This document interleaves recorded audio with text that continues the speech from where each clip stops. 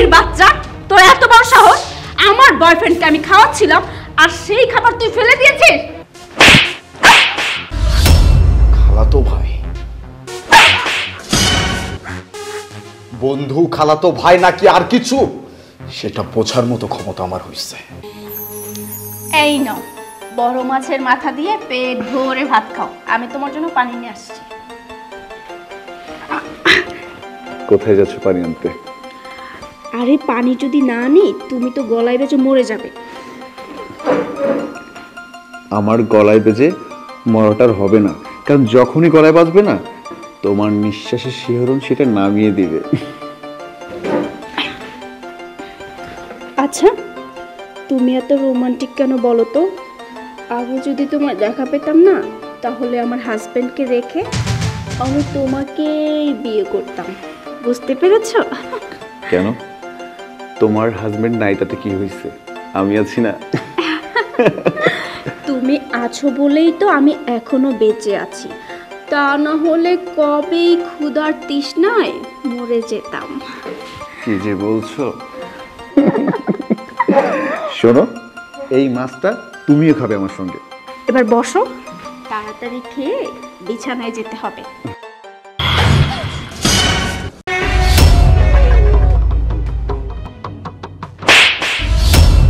চাকরানির বাচ্চা, তোর এত বড় সাহস!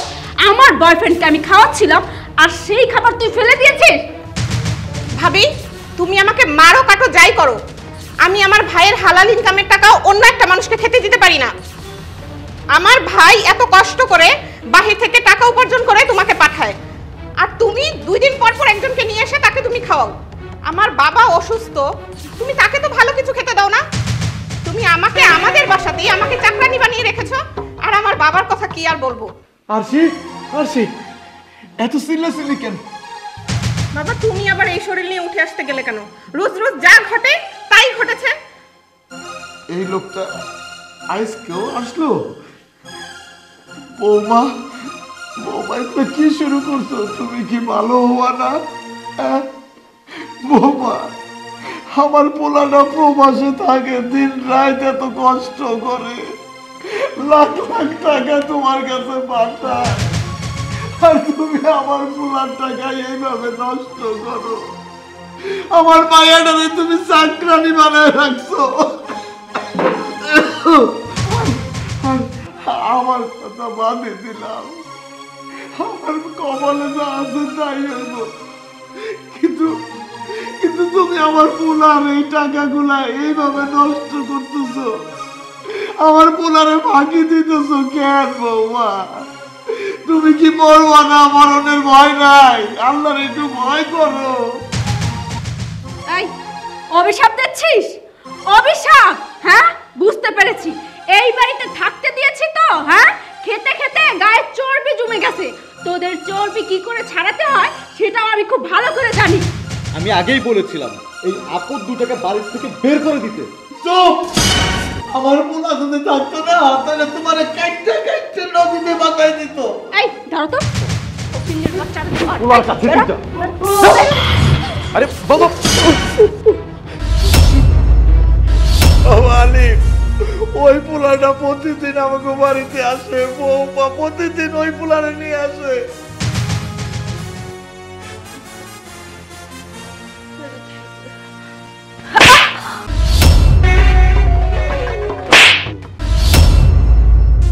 কেউ? আমার ফ্রেন্ড। কেউ? আমার খালাতো ভাই। খালাতো ভাই? বন্ধু খালাতো ভাই নাকি আর কিছু, সেটা বোঝার মতো ক্ষমতা আমার হয়েছে। ছি, এইগুলাই করতেছিস? আমার পিঠ পিছে সবকিছু চালা যাচ্ছিস? আরে কার প্রতি আমি এত বিশ্বাস রাখছিলাম, কাকে এত ভালোবাসছিলাম, সে কিনা আমার পিঠ পিছে আমার এই বাড়িতে অন্য একটা পরপুরুষের সাথে রঙ্গলীলা চালাই যাইতেছে। এই কাদের গায়ে হাত তুলছিস? আমাকে মাফ করে দাও, আমি ভুল করছি, আমি আর কখনো এমন করবো না। চুপ! কাদের গায়ে হাত তুলছিস তুই? পুরো দুনিয়া একদিকে, আর আমার পরিবার একদিকে। তোকে আমি বলছি না, আমার পরিবারের যেন একটুও কোনো কষ্ট না হয়। আমার বাবা, আমার বোন, আমার দুনিয়া, তাদের গায়ে তুই হাত তুলছিস। এই দূর প্রবাসে কেন গেছি আমি? কেন গেছি? শুধুমাত্র তোদেরকে ভালো রাখার জন্য। নিজের দিকে তাকাই, কখনো নিজের চিন্তা করি নাই। জীবন ভাবছি যে আমার পরিবারটা কিভাবে ভালো থাকবে, আমার বউ কিভাবে ভালো থাকবে। তোদেরকে ভালো রাখার জন্য পরিশ্রম করতে করতে নিজের হাতে ফসকা ফালায় ফেলছি। আর তুই এরকম একটা কাজ করতে পারলি? এই তোর বিবেকে একটু বাঁধলো না? একটা বারো তোর বিবেক কি কথা বলে নাই? আমি কাকে ধোকা দিচ্ছি, কার বিশ্বাসের সাথে খেলতেছি?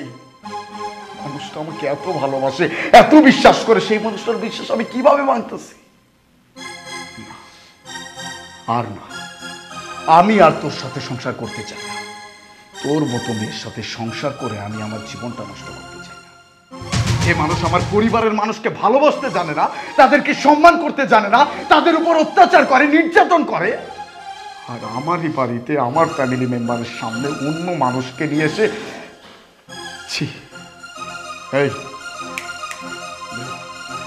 তুই আর এই তোর নাগর এই মুহূর্তে আমার চোখের সামনে থেকে ডিভোর্স লেটার আমি সময় মতো পৌঁছায় দেবো। আর হ্যাঁ, আর কোনোদিন যদি তোর এই নষ্ট চেহারা আমি আমার বাড়ির ত্রিসীমানার ভিতরে দেখছি, সেদিন কিন্তু তোর আর রক্ষা থাকবে না। জানে মেরে ফেল, বেরো।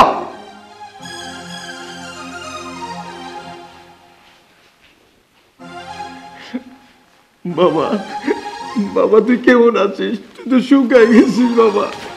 বাবা, আমাকে তুমি ক্ষমা করে দাও। আমি তো আর বুঝতে পারি নাই যে আমি তোমাদের দুইজনকে একটা কাল্লাগিনীর হাতে তুলে দিয়ে গেছিলাম। আর কোনো চিন্তা নেই, তোমার ছেলে এসে গেছে না, এখন থেকে এই সংসারে শুধু আমরা তিনজনটা অনেক ভালো থাকবো বাবা।